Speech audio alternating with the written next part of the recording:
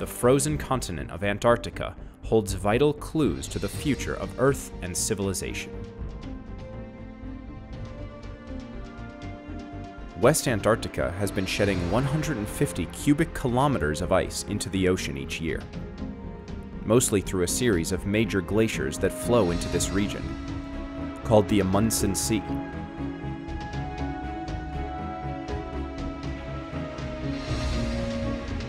Scientists have been tracking relatively warm currents that have been flowing up from the deep.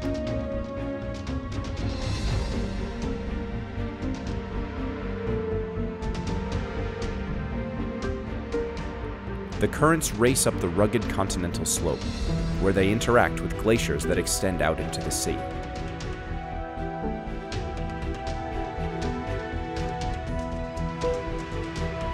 Eddies form where the current flows beneath it.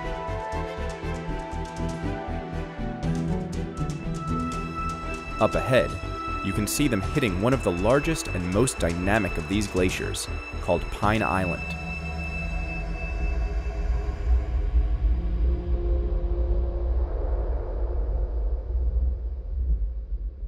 You can see the effect these warm currents are having by moving into the deep, dark spaces below Pine Island.